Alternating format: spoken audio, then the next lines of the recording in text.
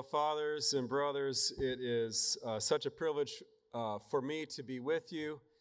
This is one of the most enjoyable conferences, a real highlight of my whole year when I get the opportunity to address you all. And it's particularly delightful this year because of the theme that Father Dave chose for this Priests, Deacons, and Seminarians Retreat, based off of Luke 4, because in the providence of God, my doctoral dissertation was basically the background of Luke 4, tracing the Jubilee themes through the Old Testament and into what we call the Second Temple Jewish literature and the Dead Sea Scrolls. And it's not because I was interested in Jubilee or Jubilee themes. I had no interest in that kind of stuff at all. People that were into that were usually into like the social justice movement, and that's not where I was at when I was 27 and entering grad school and so on. The reason why this came about was an older friend of mine said, you got to choose a doctoral topic quick.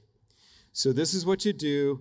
You choose a director that you can get along with, choose him for his personality, not for his subject area, and then ask him what you should write on and do whatever he tells you, because he knows and you don't what's out there and what's doable. So that's exactly what I did. I went to the University of Notre Dame. I picked a director that I could get along with. I took him out to lunch, and I picked his brain until he suggested something.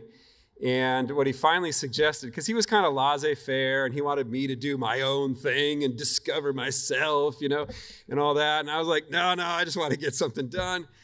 And finally, he said, well, I had this project that a student worked on about 15 years ago, and he never finished, and he dropped out of the program and so on. But it was on the Jubilee, and tracing the Jubilee from Leviticus to Luke 4, and this theme and how it develops in Scripture. I said, okay, fine, I'll work on it. So I did. But, at the time, I didn't understand the theological payoff of what I was working on.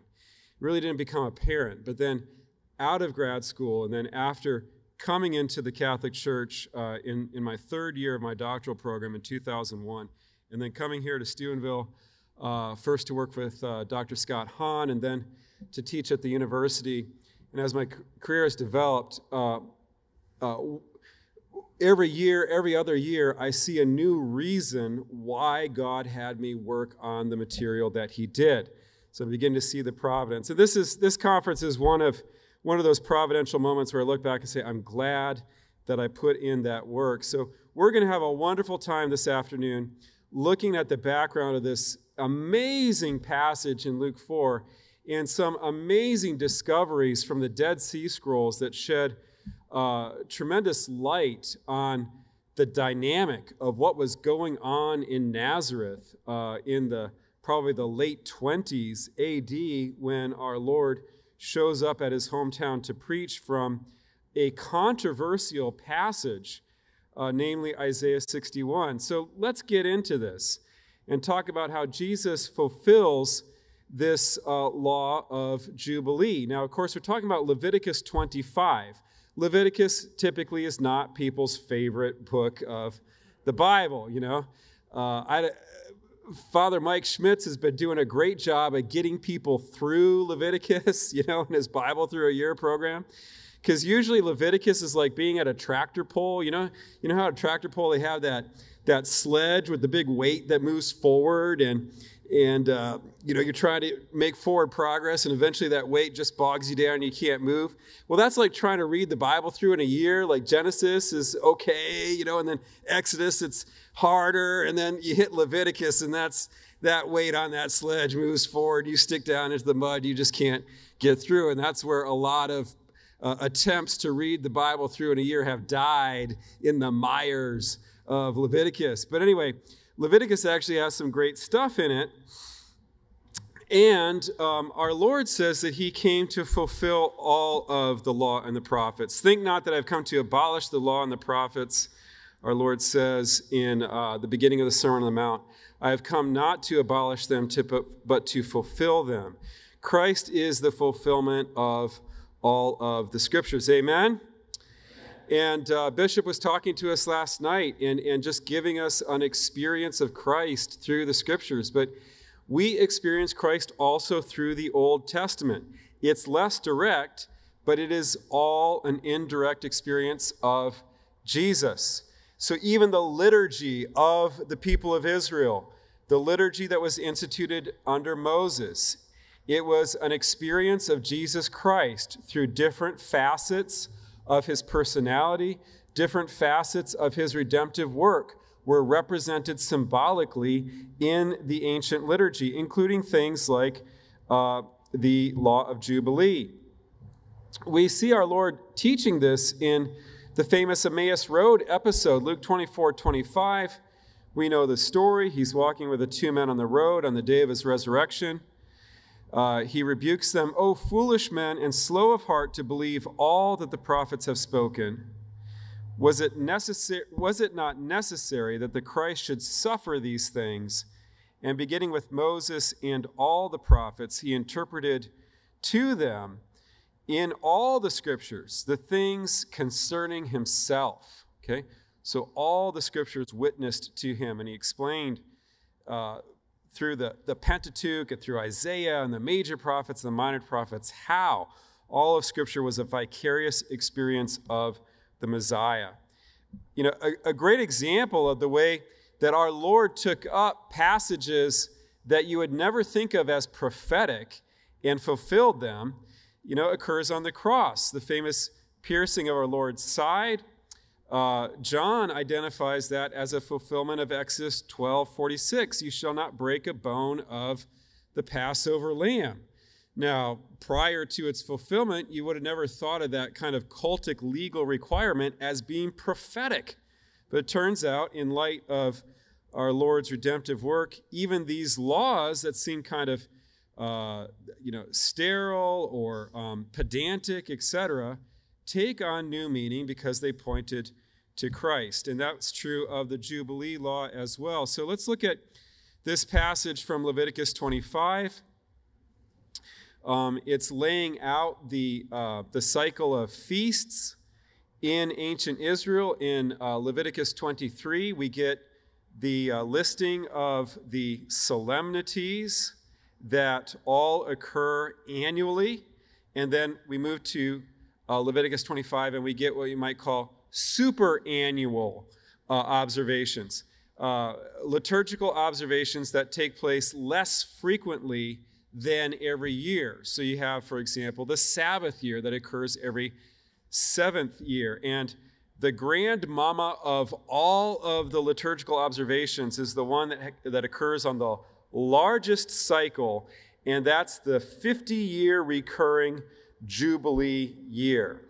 So Moses recounts at the word of the Lord, you shall count 7 weeks of years, 7 times 7 years, so 49 years.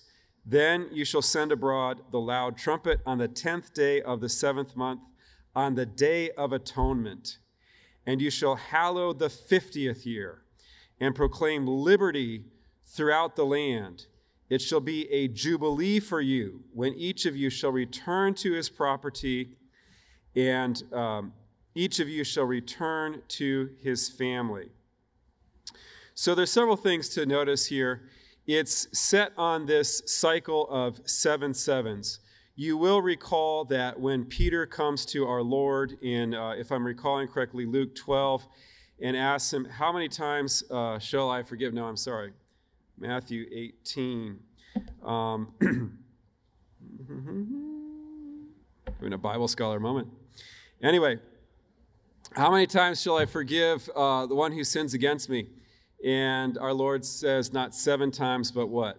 70 times 7, right? That's a Jubilee number. We're going to look at that again. We're going to see that in Daniel chapter 9. What is the significance of 7? Well, it's a sacred number, many will tell you, but it's also particularly associated with covenant. Because in the Hebrew language, to form a covenant, which is a family bond, okay, a covenant is the extension of kinship by oath. It's a way of swearing people into your family. A covenant is always oriented towards family formation. Maybe that's old news to you. If it's not old news, it's something to really embrace and make a part of our teaching, because at every Mass we talk about the new and eternal covenant. But if Gallup poll put their pollsters at the exits of Catholic sanctuaries around the country and asked parishioners leaving Mass on a Sunday morning, what is a covenant? Oh my goodness, you get so much head scratching. I'll bet less than 5% of Catholics could give you an adequate definition of what a covenant is. Isn't that ironic? We're coming to celebrate the new and eternal one, but we don't even know what it is, okay? What is this reality that we're celebrating, this new and eternal reality? Well, a covenant is a family bond made through an oath. And the Eucharist is the oath of God that forms us into the family of God. But going back now, in the Hebrew language, to swear an oath, you literally sevened yourself. That's the meaning of the verb for oath swearing. It means to seven yourself. And that arose from the practice of performing a gesture or uttering a statement 7 times in order to make it solemn. And so we can look, for example, in Genesis 21, where Abraham and Abimelech make a covenant with one another, and they exchange 7 lambs to solemnize the covenant, because that's representative of oath. And in fact, the Hebrew word for oath is spelled with the same consonants as the number 7. It's just a slightly pronounced slightly differently due to the vowels, but it's based on the number 7, Shavah. And to swear the oath is Nishva, to seven oneself. So 7 is associated with covenant. And that's what we're getting here. We're getting 7 weeks of years, 7 times 7 years. So it's like perfectly covenantal. It's the covenant squared, okay, is Jubilee. And then you shall send abroad the loud trumpet on the 10th day of the 7th month, on the Day of Atonement. You see? So this socioeconomic institution that freed all the indentured Israelites and returned them to their property, it flowed out of reconciliation with God. It flowed out of the liturgy. It flowed out of the cult. And it flowed out of the forgiveness of their sins that God granted in response to the Day of Atonement. And that's a major point that we need to grasp about the Jubilee. So often as church, we get the cart before the horse. We want to rectify society, we want to establish social justice, and we want to reconcile human beings with one another before they're reconciled to God. And it doesn't work that way. Amen? First, reconciliation with God. Until the human heart is right with God, we cannot be right with our brothers and sisters. We have to get the order. It flows down from a right relationship to God. And God taught that truth to the ancient people of Israel by the way that he set up the liturgy. First, he had the high priest perform the Day of Atonement. Then the trumpet went out and proclaimed a manifestation, an external manifestation of that interior reconciliation and restoration that was granted by God in the forgiveness of their sins. So God's forgiveness of the sins of Israel was to be reflected by Israelites' forgiveness of each other's debts. And that's significant because when we state it that way, you can see that the Our Father is a Jubilee prayer. Forgive us our debts as we forgive our debtors. Okay? This is the principle of Jubilee going back to the liturgy instituted under Moses. And so we see this, it's on the Day of Atonement that they experience this restoration.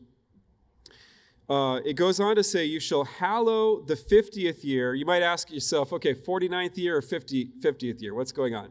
7 times 7, 49 or 50? Well, it was like the way that we count an octave. You know, the octave day is also the Sunday or the first day of the following week. So this is how they did it. The 50th year was at the same time the first year of the subsequent cycle. So it was on the 50th year that you observed the Jubilee, but the Jubilee years were only 49 years apart from one another because the 50th and the 1st did double duty. And so you shall hallow the 50th year and proclaim liberty throughout the land. This line, by the way, a little bit of American trivia here. This is inscribed on the Liberty Bell in Philadelphia. Leviticus 25:10, you shall proclaim liberty throughout the land. Very unique phrase. It's old, archaic. It's like King James Hebrew. Okay, this is Mosaic Hebrew here that you don't find very much in the rest of the Bible, except when they are referring back to the Jubilee year and this unique phrase, proclaim liberty. And it shall be a Jubilee for you when you shall return to his property, and each of you shall return to his family. So let's talk about the three effects of the Jubilee year. Now, sometimes you'll hear people say that God allowed the Israelites to enslave one another. That's not actually true. In Exodus 21 and Deuteronomy 15, there are laws allowing Hebrew slaves, but Hebrew is a ethnic category that included many other related peoples like the Moabites, the Ammonites, the Edomites. All those people groups were Hebrews, descendants of Heber, who was an ancestor of Abraham. And so in Exodus 21 and Deuteronomy 15, you have laws that limit the slavery that the Israelites could impose on the nations that were round about, that were related to them by blood. And they could only take a slave for 7 years, and then they had to set him free after 7 years. Or if the slave, by his own free will, wanted to remain with the family for life, then they marked his earlobe with an awl, and he became part of the family as a servant for his entire life. But that was by his own decision. Now, as for Israelites themselves, you see, Israelite is not synonymous with Hebrew. Hebrew is this broad group of Semitic peoples, and among the Hebrews there are specifically the sons of Israel. They were not to be enslaved, and Leviticus 25 makes that very clear. The most that could happen to an Israelite is that he have the status of what we would think of as an indentured servant. Okay, so he'd have to serve by law for a certain period of time, but never legally became a slave. And hopefully one of his kinsmen would come and buy him out of this indentured servitude. And the kinsman who came to buy him back was called a goel in Hebrew. That translates to a redeemer. And it's important to remember that Leviticus 25 is not only the chapter about the great Jubilee law, but it's also the chapter that tells us about the role of the redeemer, the role of the goel. Okay, and that's significant because at the time we get to Isaiah, the prophet Isaiah begins to apply that term redeemer to the Lord God of Israel. And that's where we begin to see the term goel applied again and again to the God of Israel, who's going to send his servant to redeem his captive people. But, okay, getting back to the three effects of the Jubilee. It ended this indentured servitude. So if you were not bought back by any of your male relatives, maybe they weren't highly motivated, like, we'll let Billy work this off. Maybe he'll learn a life lesson, you know. But in case none of your relatives came to your aid, the Jubilee year would come around, you know, every 50 years, and usually, you know, you weren't indentured on the very first year of the cycle, so it's usually less than 50 years is going to come around, and it would end your period of servitude. So put an end to the servitude. Also, the Jubilee year canceled all sale of ancestral land. So when the people of Israel entered the land of Israel, they cast lots and they divided the land by tribe and by clan and by family. And every clan and every family within Israel was given an ancestral plot, and that was sacred. Okay, and that was the land that they buried their forefathers and their foremothers on, and that was the family land, and that could not be alienated. At worst, it could be sold for a while, but when the Jubilee came around, that family land went back to the family. So it ended servitude, it restored the family land, and it restored the family, okay? Because anybody who had lost connection with their family land because they had become a servant, become a debt slave to some other Israelite, they were released and could go back to their ancestral property and be reunited with their family. And so there is a strong family focus to the law of Jubilee. It wasn't an end in itself. It wasn't just to establish some kind of socioeconomic equality. The point of the Jubilee was to maintain the family intact. It was about restoration of the family. And even restoring the land, that wasn't an end in itself. The restoration of the land was to give a place for the family to come back to. And the releasing of the servants was to allow all the servants to go back to their family. So it's all about family restoration. And that's what covenant is about. Covenant is about family formation. God is a loving Father who establishes his family on earth and wants us to become our sons and daughters. So that's a little bit about the year of Jubilee. Moses institutes it, but they scarcely ever observed it. Over the course of about 500 years after Moses, we have the ups and downs of the history of Israel. We won't go into all that, but you know that eventually the kingdom of David failed, and the Babylonians came and took all that was left of the people of Israel and took them into captivity in Babylon. And the sacred author at the end of the book of Chronicles comes to this point in their history, and he speaks about how Nebuchadnezzar took into exile in Babylon those who had escaped from the sword until the establishment of the kingdom of Persia, to fulfill the word of the Lord by the mouth of Jeremiah, until the land had enjoyed its Sabbaths. All the days that it lay desolate, it kept Sabbath to fulfill 70 years. And that is to say, they were in exile for 70 years. So this was the thing.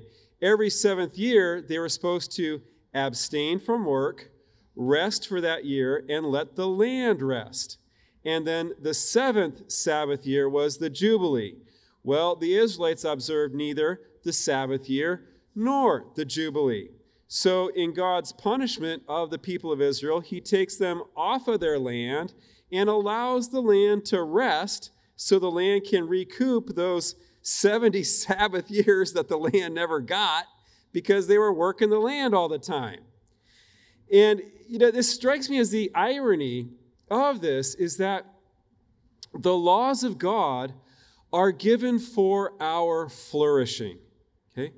The Sabbath itself, the weekly Sabbath, as well as the Sabbath year, as well as the Jubilee, are given to us so that we can rest and so that we can enjoy the creation. And that's the purpose of all of the laws of God, the Ten Commandments, as well as the laws of Moses, as well as the sets of exhortations in the New Testament as well. All of them are given for us to experience joy, for us to flourish as human beings. And we, to quote from Matthew Kelly, we resist happiness. We don't want to be happy. God says, I want you to relax. I want you to take a day off. No, I don't want to relax. I don't want to take a day off. I want to work. Where do we get this? Is it just because God's telling us to relax that we don't want to relax? I don't know what it is, but they're for our own good, and we resist our own good. And we look at God's law given to us to liberate us, and we wrongly perceive the law of God as an oppression, when in fact it is a liberation, which is we're going to see more dramatically as we move through and look at some of these other sacred texts. So the people of God would not relax, they would not rest and enjoy the good creation. So God enforces we're going to have a little vacation to Babylon, okay? You won't take a break? Okay. Take out to Babylon. You can rest out there, and the land can get its rest. So there's also an ecology thing. There's a care for creation motif to the Jubilee as well.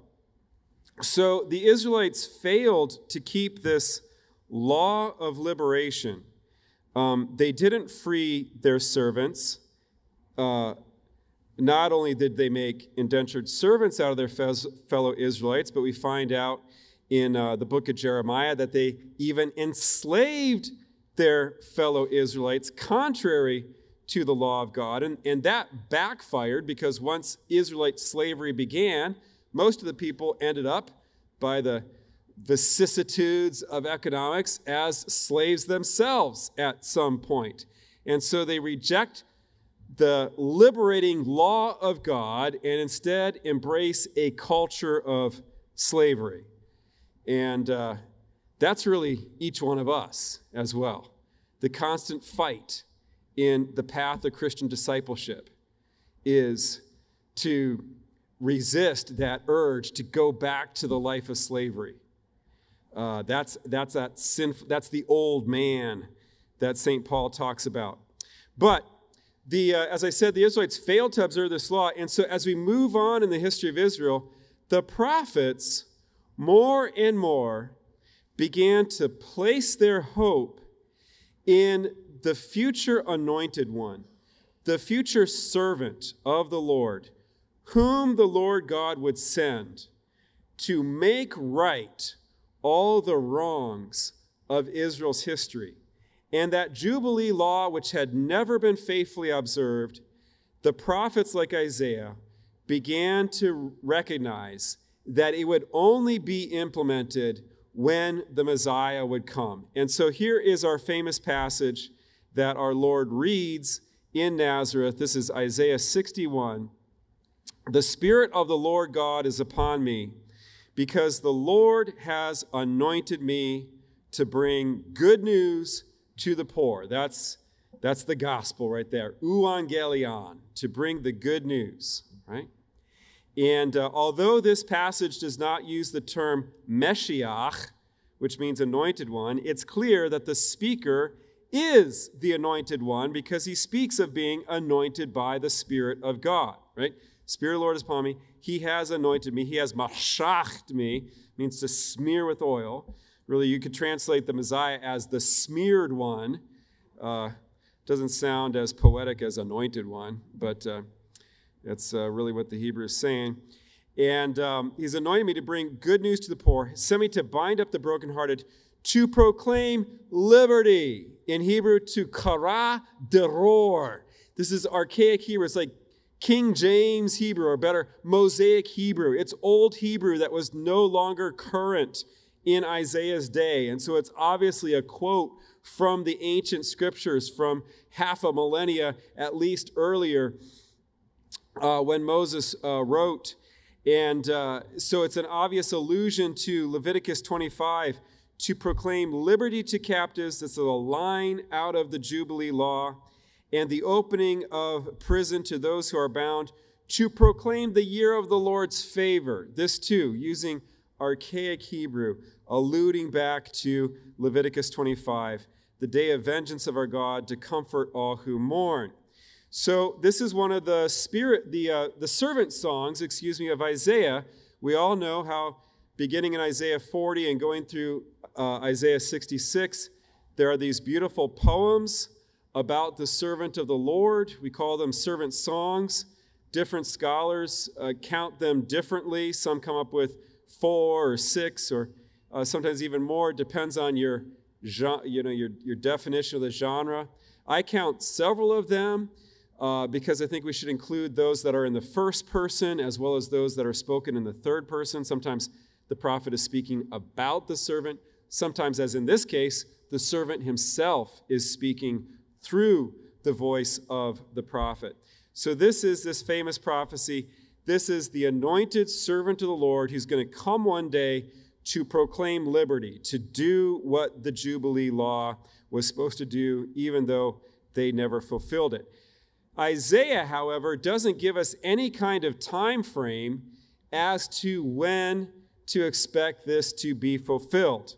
If we want some kind of idea of the chronology by which this is going to take place, we've only really got one prophet who does that for us, and that is Daniel, and we're talking about Daniel 9. Now, in Daniel 9, at the beginning of the chapter, we find out that Babylon has fallen and Persia has taken over, and that was foreseen by the prophet Jeremiah. And so now the prophet Daniel sees that the time is ripe for God to restore all the good things of the covenant to the people of Israel. And so Daniel prays a long prayer of repentance in Daniel chapter 9, pleading with the Lord for the Lord to fulfill the good promises that he had given through Jeremiah and other prophets, promises of restoration, even though the exiled Judeans have really not expressed sufficient repentance for their sins against the covenant.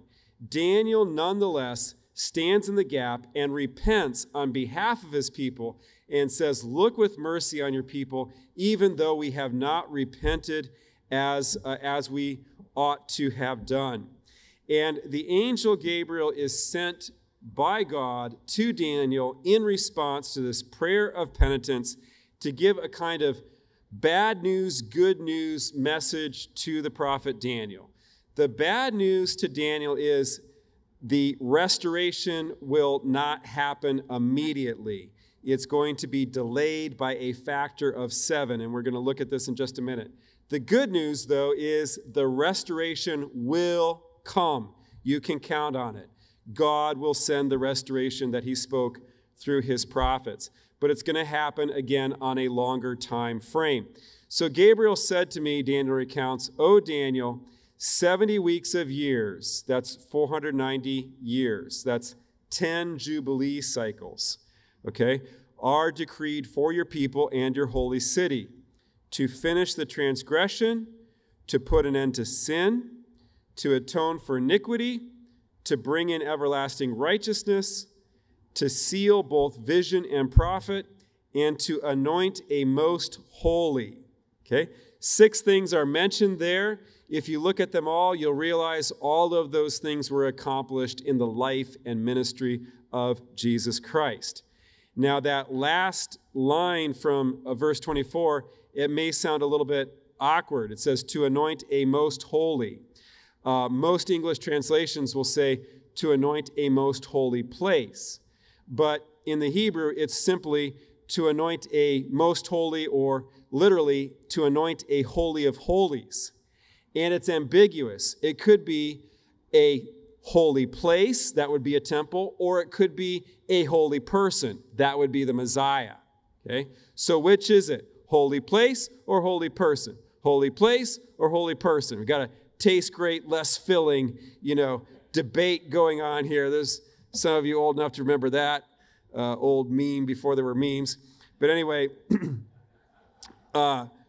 holy place or holy person? Well, in light of the New Testament, we could say yes, right? John 2:21.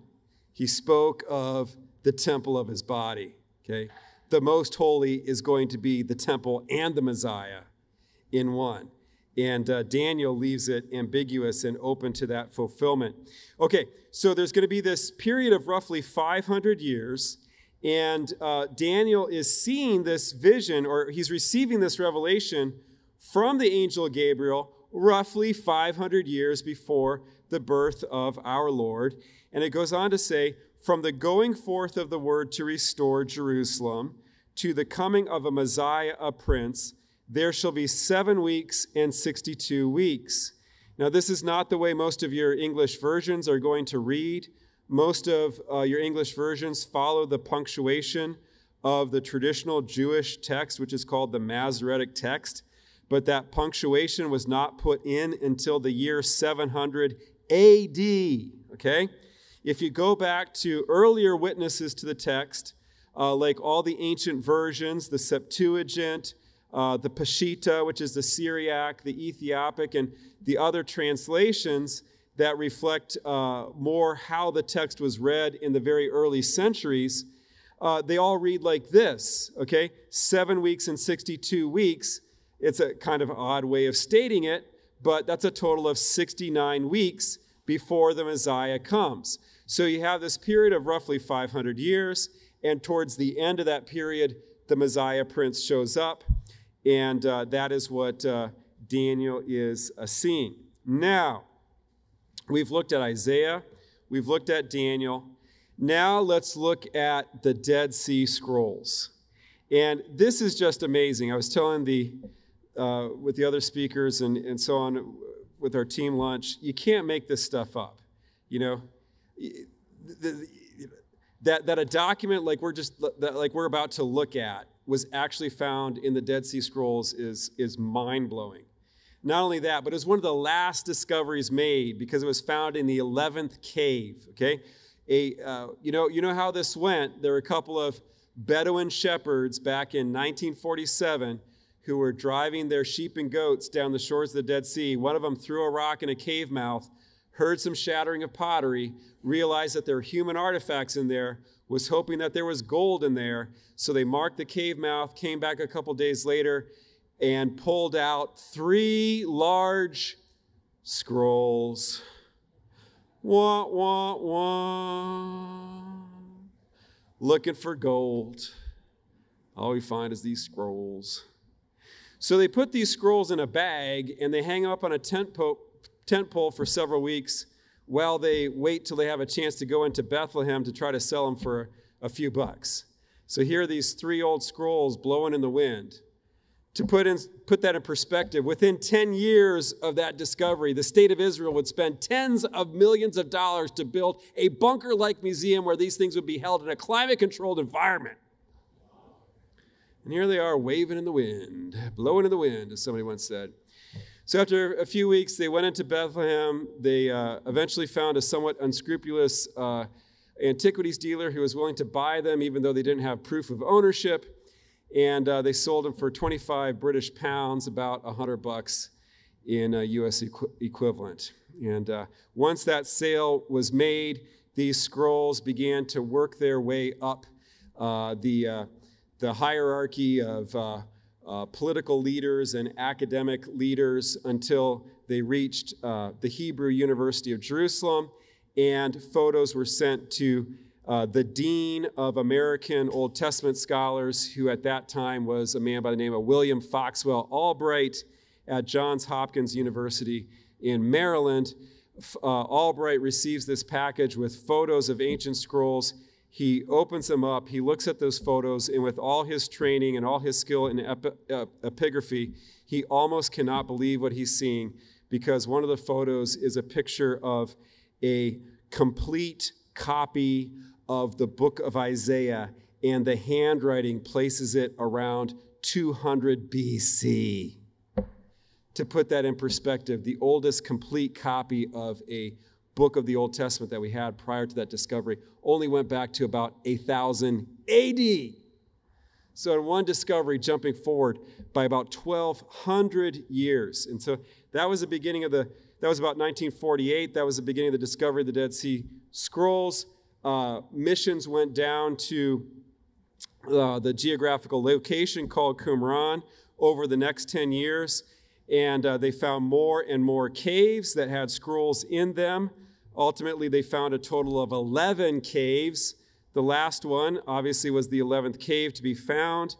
And in this last cave, found about when they were wrapping up these archaeological missions, around 1956 to 1958, they found a document that was a prophecy about that mysterious biblical figure, Melchizedek. So this is what we have before us. I have an English translation on the screen of some of the passages from 11Q Melchizedek. Let me explain that jargon. It's actually a typo there. It's just 11Q Melchizedek, not 11Q1 Melchizedek. But what that means is Q stands for Qumran. 11 stands for the cave where it was found. So it's found in the 11th cave at Qumran. Melchizedek is the content of the document. The 2 there stands for the column. We don't divide these by chapters because they didn't have any chapterification in these documents. They just had columns of text. So it's the second column of text. The 1 stands for the first line. So we're talking about this scroll about Melchizedek found in the 11th cave. And this scroll, of course, was written by members of the Essene movement. Who are the Essenes? They were one of the 3 major sects of Judaism in the time of our Lord that the historian Josephus tells us about. The other 2 were the Pharisees and the Sadducees, who are more familiar to us because they're mentioned by name in the Gospels. The Essenes are also present in the Gospels if you know what to look for, but their name is not used, and so they're less familiar to us. But they were kind of a holiness group, comparable in size to the others, like the Sadducees and the Pharisees. They had communities all through the cities of Israel. They practiced asceticism. They practiced celibacy. They practiced monasticism. They had sacred rituals that are eerily reminiscent of the Christian sacraments. And they're just a fascinating branch of ancient Judaism. But they wrote their own prophetic literature. They had their own prophets, Josephus tells us. And these prophets wrote down visions of how they expected the future to go and what they expected God to do. And this is a writing from one of their prophets. And this prophet is interpreting Scripture to refer to the future. And we read, concerning what Scripture says, in this year of Jubilee, you shall return, every one of you, to your property. That's Leviticus 25:13. And also what is written, and this is the manner of the remission. Every creditor shall remit the claim that is held against his neighbor because God's remission has been proclaimed. That's an interestingly similar law in Deuteronomy 15 that forgave debt on a 7-year cycle. So this Essene prophet is combining the release law from Leviticus with a debt forgiveness law from Deuteronomy, and he's going to kind of interpret them together. And he says the interpretation is that it applies to the last days, okay? It's an eschatological prophecy, and it concerns the captives. Just as Isaiah said, to proclaim the Jubilee to the captives, Isaiah 61, see? So the Essene prophet has these release laws, and he accurately sees that Isaiah is alluding to those release laws, so he brings that text into it, and he's going to combine them all and derive a picture of the future based on these sacred texts, okay? To proclaim the Jubilee to the captives, even from the inheritance of Melchizedek, for they are the inheritance of Melchizedek. What? Where are we getting Melchizedek from? Where's that dude? I mean, that dude gets more playtime on the scriptural radio than anybody else, and he only shows up for like 2 verses in Genesis 14. I mean, holy cow!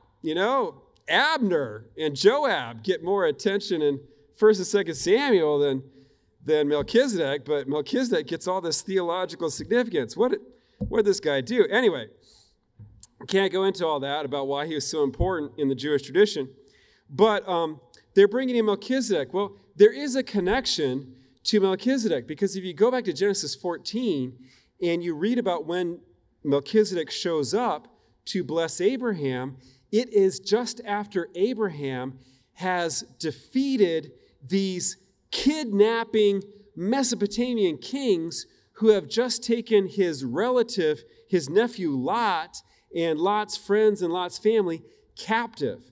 And so Abraham has released the captives, and then he brings them back to the promised land, and Melchizedek shows up to bless Abraham after he's freed the captives. And so that's part of the inner logic here about why Melchizedek is associated with freedom. So it goes on, even from the inheritance of Melchizedek, for they are the inheritance of Melchizedek, who will return them to what is rightfully theirs. Okay? So this Essene prophet is saying Melchizedek's going to come back in the last days, and he's going to restore what is owed to the righteous remnant of Israel. Okay? He will proclaim to them jubilee, thus releasing them from the debt of all their sins. Wow. Okay? So this eschatological jubilee from Melchizedek isn't going to be primarily about monetary debt. It's going to be about the debt that you owe to God. Okay? It's going to be about release from your sins. We go on now in 11Q Melchizedek, this ancient prophecy from the Essene movement. When is this going to happen? Well, the Essene author continues, and he says, this word, the deliverance that he's just described, will thus come in the first week of the Jubilee period that follows the 9 Jubilee periods. Okay? So he's working with a 10 Jubilee period chronology. That's the chronology of Daniel 9. So this roughly 400-year period until the Messiah shows up. And he's saying in the last tenth of that 500-year period, this Melchizedek is going to show up. Then the Day of Atonement shall follow at the end of the 10th Jubilee period. So after this whole 10 Jubilee cycle is completed, then you're going to have the eschatological Day of Atonement. Remember, the Jubilee year was proclaimed on the Day of Atonement. When he's talking about Melchizedek now, shall atone for all the sons of light. Okay? This is a phrase that shows up in the writings of John and Paul. And when this phrase, sons of light, was found in the Dead Sea Scrolls, it shocked Bible scholars because some of these unusual phrases like sons of light, critical scholars like Rudolf Bultmann had said, oh, that's the influence of later Greek philosophy and Neoplatonism. And so certain documents among Paul's letters and the Gospel of John can't be from the first century. They can't be from the time of Jesus because they reflect these later Neoplatonic concepts, blah, blah, blah, blah, blah, blah, blah. And then we find these,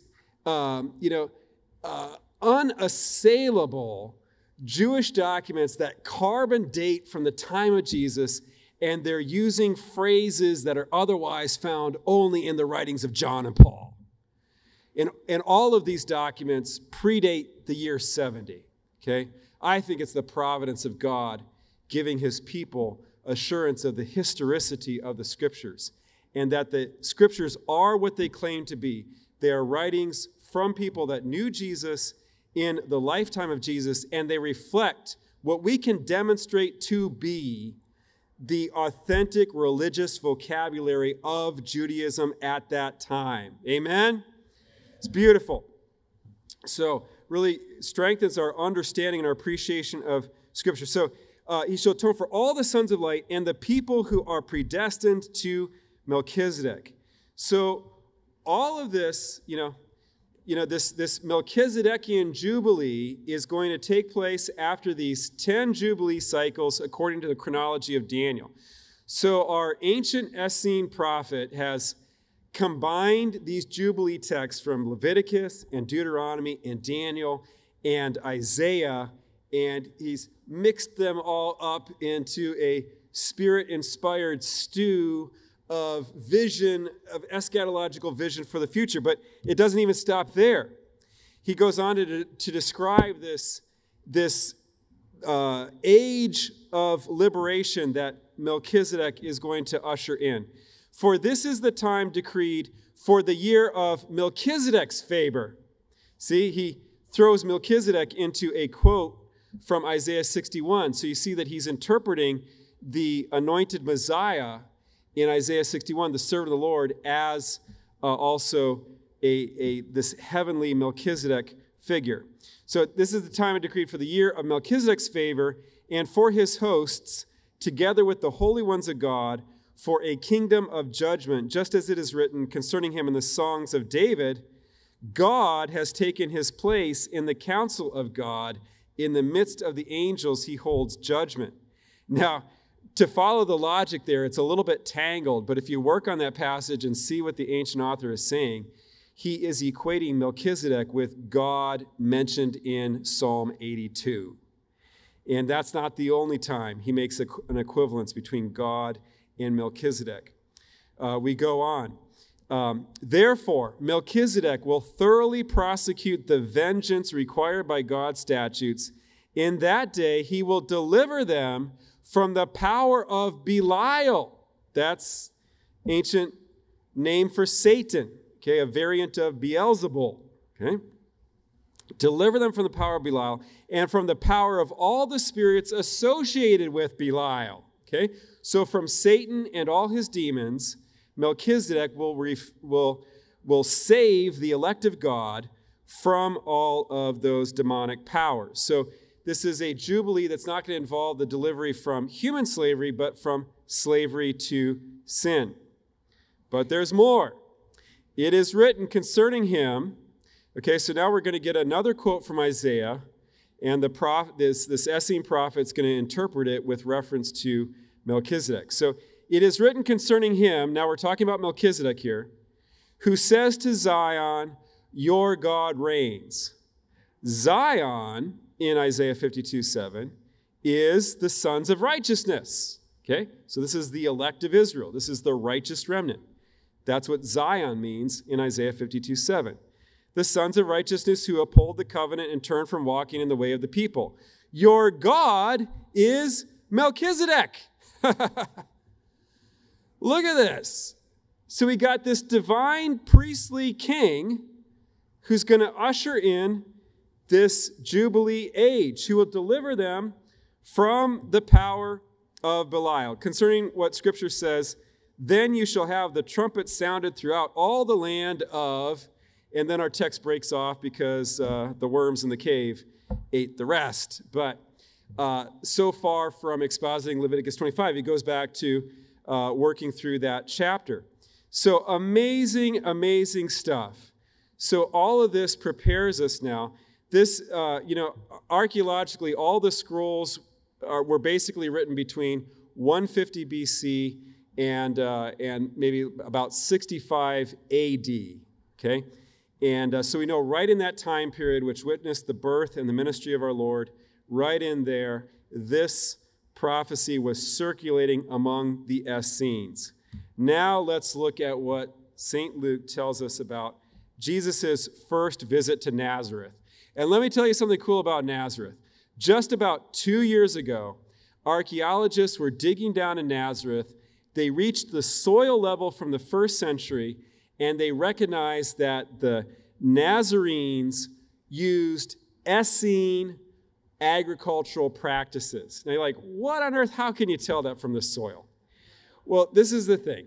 The Essenes were the only group of Jews that would not permit human excrement to be used as a fertilizer. Animal excrement was okay, not human excrement. So in most Jewish agricultural, remains, if you dig down to the first century layer, you will find human excrement there because the Pharisees were okay with it, the Sadducees were okay with it, but the Essenes weren't. You dig down in Nazareth to the fields cultivated by the Nazarenes in the first century around the time of our Lord, no human excrement. What does that mean culturally? They were Essene sympathizers, okay, in the town of Nazareth. That's probably what it means, okay? It's like, how can you figure that out? But that's the logic. That's how they work that out, okay? So he comes to Nazareth, where he had been brought up, this community of Essene sympathizers, all right? Went to the synagogue, as his custom was, on the Sabbath day. And he stood up to read.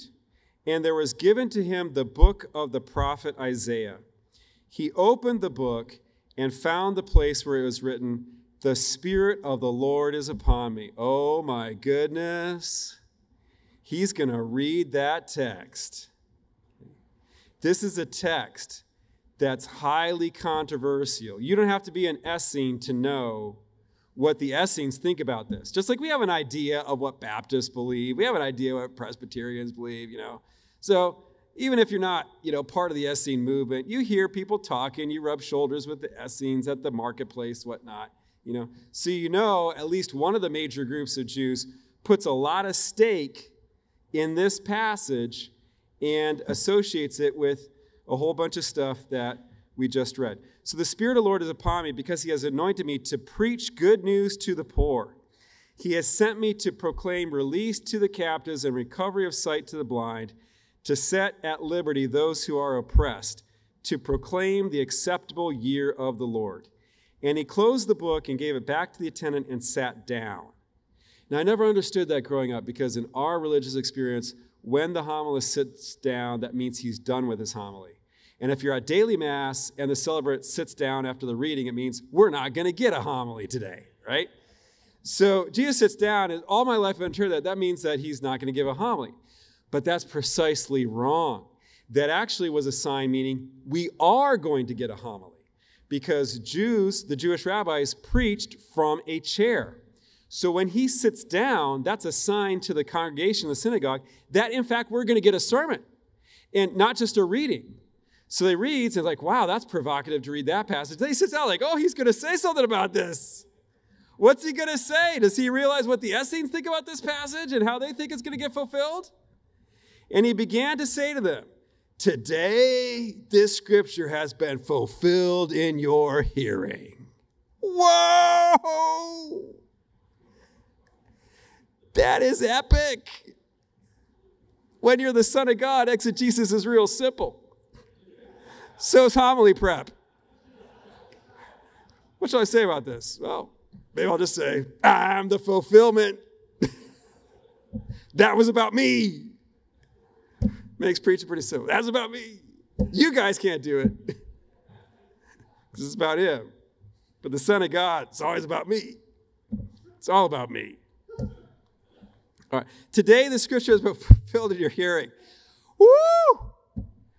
This is electrifying. What? Are you the divine Melchizedek come back to free us from the debt of sin and slavery to Satan? Well, talk is cheap. Where's your game? What you got? Let's see your ball. Well, we don't even get out of that chapter, and immediately after proclaiming that, our Lord goes back down to Capernaum. In the synagogue there was a man who had the spirit of an unclean demon. He cried out, what have you to do with us, Jesus of Nazareth? Have you come to destroy us? I know who you are, the Holy One of God. Jesus rebuked him and said, be silent, come out of him. He came out of him, having done him no harm. They were all amazed. What is this word? With authority and power, he commands the unclean spirits. He's releasing people from slavery to Belial and the spirits associated with Belial, just as 11Q Melchizedek said. Well, okay, how about freedom from sin?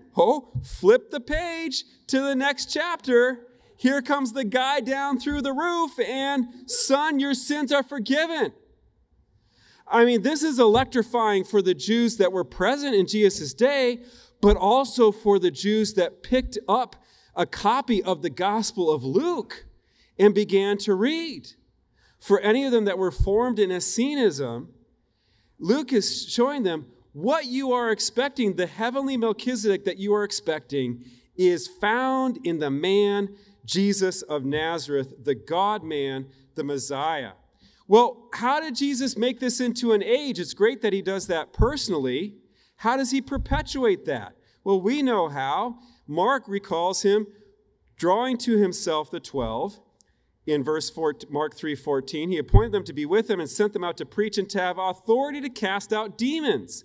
The casting out demons is one of his Melchizedekian Jubilean powers that he comes to institute. And so he shares that liberating power that he has, that Jubilee power to free from Satan's slavery with the 12 so that they can continue it beyond and longer than his own ministry.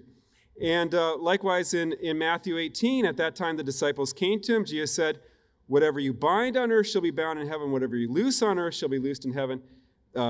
be great to expand on that, but that includes the forgiveness of sins. It's even clear in John 20:22. Receive the Holy Spirit. If you forgive the sins of any, they are forgiven. If you retain the sins of any, they are retained. My Jubilee powers to free from Satan and to forgive sin, I'm investing you with these Jubilee powers. And that is perpetuated in the church. Is any among you sick? Let him call for the presbyters of the church. Let them pray over him. The prayer of faith will save the sick man. If he has committed sins, he will be forgiven. Look at that. The forgiveness of sins through the ministry of the presbyters. And then the general principle, confess your sins to one another that you may be healed. This is the beginning, the embryo of the sacrament of reconciliation to be exercised through the presbyters. I'm going to talk about this more on my talk on Thursday. And the confession of sins is intimately tied up with releasing people from the power of Satan. I'm going to get into this in my talk on Thursday again. So I'm just going to try to keep it brief this afternoon. Father Gabriel Amorth, the chief exorcist of the Diocese of Rome under the pontificate of John Paul II, writes, many times I have written that Satan is much more enraged when we take souls away from him through confession than when we take away bodies through exorcism. So on Thursday, we're going to talk a lot more about the connection between confession and spiritual warfare. But what did Jesus do? He met the Jewish expectation for the divine Melchizedek who would inaugurate the era of perpetual jubilee. And that is what we are living in, fathers and brothers. We are living in the era of perpetual jubilee. Amen? We live in this era of the new covenant where at any day of the year it is possible to receive the grace of God, to be forgiven of our sins and released from Satan's power through the sacrament of reconciliation and through the other sacraments as well. It is an ongoing era. It is beyond the imagination of the ancient people of Israel. It's so much more even than what they hoped for. And that perpetuation of the Jubilee is in the sacraments. The church, through its sacraments, is continually pouring out liberation from sin, liberation from Satan, but we take it for granted. We should not. But we have that tendency, like ancient Israel, to reject the freedom that God offers us and go back to slavery. We resist the working of the Spirit. But Paul says, where the Spirit of the Lord is, there is freedom. Peter talks about those who reject the Spirit, though, and says, they themselves are slaves of corruption, for whatever overcomes a man, to that he is enslaved. And we are living in a culture of willing slaves. Those who reject the freedom of God that they offer. And what we're praying for is the power of the Holy Spirit to unleash the blinders that keep people bound to their self-chosen slavery so that they can accept the freedom that comes to them through the grace of God. This is what we're going to close with. St. Paul, brethren, we are debtors. Look at this is a Jubilee concept here. We're debtors like the debt slaves of the indentured servants of ancient Israel, but not to the flesh, to live according to the flesh. For if you live according to the flesh, you will die. But if by the Spirit you put to death the deeds of the body, you will live. The Spirit working in us puts to death those attachments that form a slavery and a bondage between us and created things, so that we can be released to love the Creator and have no other love in our heart greater than that for the Creator himself. For you did not receive the spirit of slavery, that's everything that is not Jubilee, to fall back into fear, but you have received the spirit of sonship. Freedom and sonship. Remember how the Jubilee was oriented towards family restoration. And the divine Melchizedek has come back to restore us to the family of God and give us the status of sons of God. Let's go to him now in prayer in the name of the Father, Son, and Holy Spirit. Amen. Heavenly Father, we thank you for the work and the ministry of your Lord, of our Lord, your Son, Jesus Christ, who lived and walked among us and demonstrated divine power, who was and is God with us. We thank you for these ancient prophecies. We thank you for the beauty of the Gospel of Luke. We thank you that we continue to live in that reality even today. These are not ancient religious stories, defunct mythological texts, living reality more real than the sunshine and the grass and the earth beneath our feet. The ministry of the Holy Spirit, more real than all of these things. Lord, we can't even bear the reality of all this, but thank you for ushering us into it, and help us to be ministers of the era of Jubilee that you have brought with the new covenant. We ask all this through Jesus Christ our Lord, in the name of the Father, and the Son, and the Holy Spirit. Amen.